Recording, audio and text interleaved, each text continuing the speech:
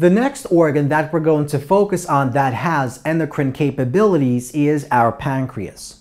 Now, the pancreas is found in our abdominal cavity. It's found below the liver and in the back of our stomach. So if this is the stomach and this is the liver, then this is our pancreas shown in purple. Now, the pancreas doesn't only have endocrine capabilities. In fact, when we'll discuss the digestive system of the human body, we'll see that the pancreas can also act as an exocrine gland. But since we're on the topic of the endocrine system in this lecture, we're only going to focus on the endocrine capability of our pancreas. Now, the collection of millions of cells inside the pancreas that have this endocrine capability, the ability to produce hormones and release these hormones into our bloodstream, are known as the islets of Langerhans. And there are four major types of cells that make up, that constitute the islets of Langerhans. These cells are alpha cells, beta cells, delta cells, and gamma cells. So let's discuss each one of these cells. Let's discuss the hormone that each one of these cells releases and what the function of that specific hormone is. So basically, each one of these four types of cells that make up the islets of Langerhans are capable of producing and secreting its own hormone. So let's begin with alpha cells. So alpha cells are basically those cells that produce and secrete a peptide hormone known as glucagon. And glucagon is stimulated and released when we have low glucose concentration inside our blood, for example, when we are fasting. Now, certain people experience a condition known as hypoglycemia. And hypoglycemia simply means we have an abnormally low concentration of glucose inside our blood. And what happens is these alpha cells release glucagon, and what glucagon does, as we'll see in just a moment, is ultimately increase the concentration of glucose inside our blood. And that means the cells can use that glucose to basically create ATP and use it as an energy source. So we mentioned that glucagon is a peptide hormone, and that means it's water soluble, and so it can easily dissolve inside our blood, and it doesn't need any protein carrier to transport it inside our blood. Now, the fact that our glucagon is a peptide hormone also means it is not lipid soluble, and that means it cannot actually pass across the cell membrane. So what glucagon does is it finds the target cell, which is usually the cell inside the liver known as the liver cells. It binds onto the membrane of that liver cell and it initiates a secondary messenger system. And what it basically does is it causes our liver cells to break down glycogen. Glycogen is the polymer that consists of glucose molecules. And what these liver cells do is they break down glycogen into glucose and release that glucose into our blood. And this increases the concentration of glucose inside our blood. So the process by which our liver cells and other cells break down glycogen into glucose is known as glycogenolysis. So our glucagon basically stimulates the process of glycogenolysis. Now, when we have high concentrations of glucagon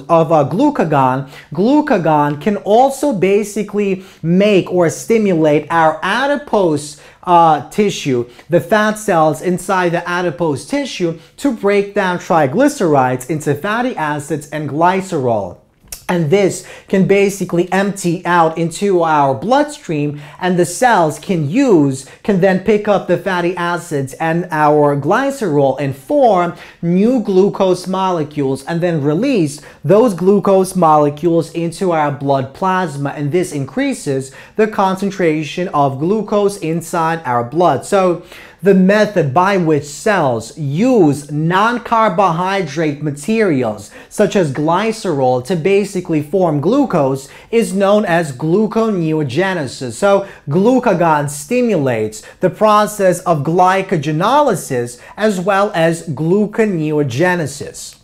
Now, The overall result of a glucagon released by alpha cells is to basically raise glucose levels. And when the concentration of glucose increases to a certain amount, that can basically inhibit the release of glucagon into our blood. Now, glucagon is also inhibited by other proteins, by other enzymes, for example, insulin, as well as somatostatin, and we'll discuss these in just a moment.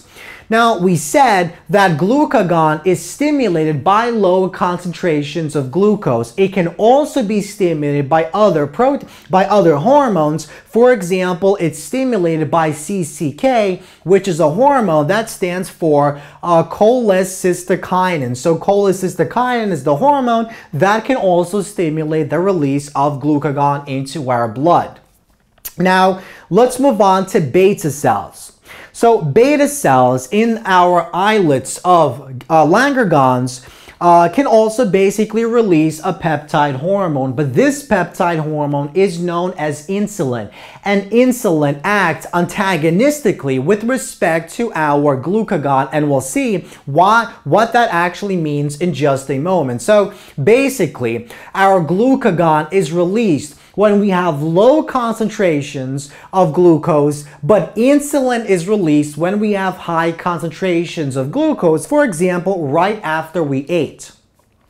So let's suppose we just ate a meal and our body broke down our glucose, and now we have plenty of glucose circulating inside our blood.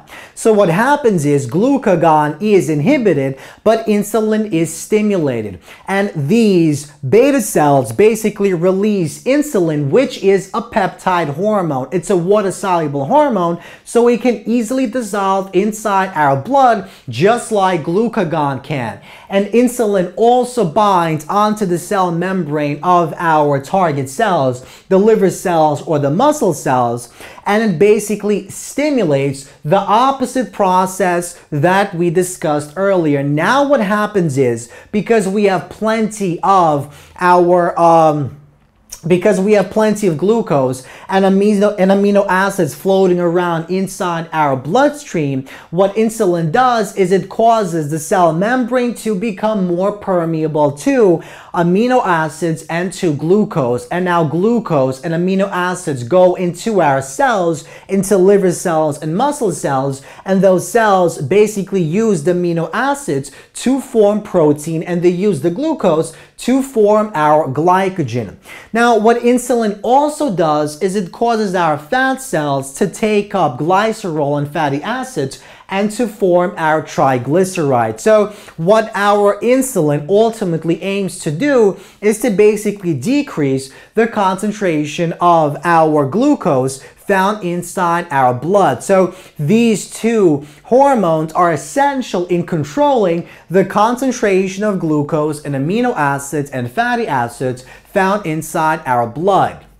So insulin is inhibited by low glucose concentrations, which is the opposite of glucagon. So we see when glucagon is inhibited, our insulin is activated. And when our glucagon is activated, the insulin is inhibited. Now, insulin can also be inhibited by other hormones, just like glucagon can. For example, norepinephrine, the hormone that is released by our adrenal gland, can also inhibit our insulin hormone. So let's take a look at the following diagram that basically describes the connection between glucagon and insulin. So let's suppose we are fasting for a long time, and because we are fasting, that means the glucose concentration inside our blood is low. So let's suppose we are experiencing hypoglycemia.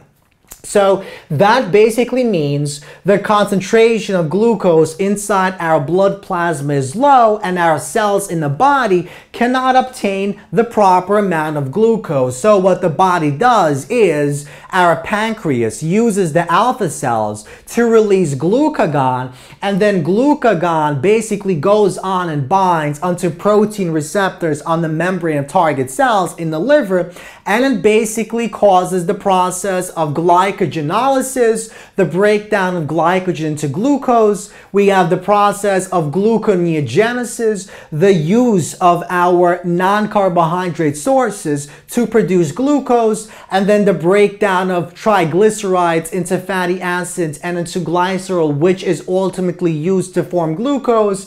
And all this glucose that is formed is dumped into our blood plasma, and this ultimately increases the concentration of glucose inside our blood plasma. Now, when our concentration is high, the glucagon is eventually inhibited, and when it rises high enough, we basically have insulin that is released by our beta cells. And what the insulin does is the opposite of what glucagon does. So insulin acts antagonistically with respect to the glucagon.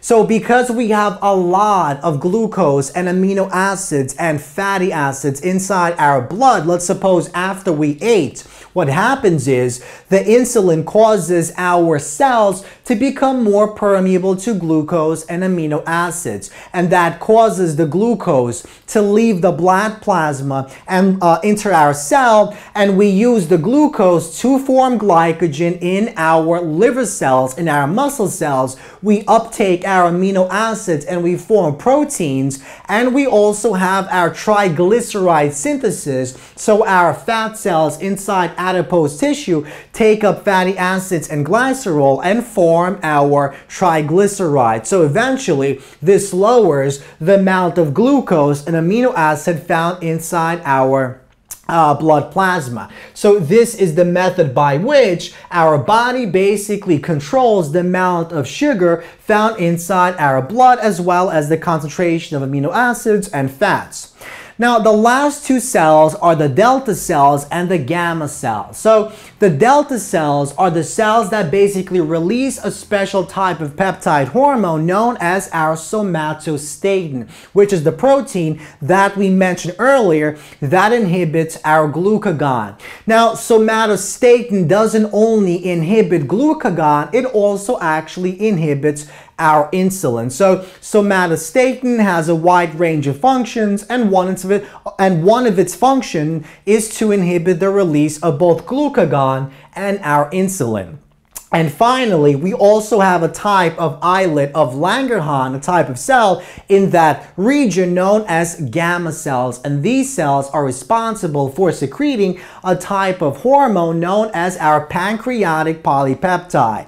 And this hormone is basically believed to regulate various activities of the pancreas, such as our excretion of the pancreatic hormones that we just discussed. So these are the four different types of cells that make up the islets of Langerhans inside our pancreas. And the islets of Langerhans are those cells that contain endocrine ability. So the ability to synthesize a hormone and release that hormone into our bloodstream.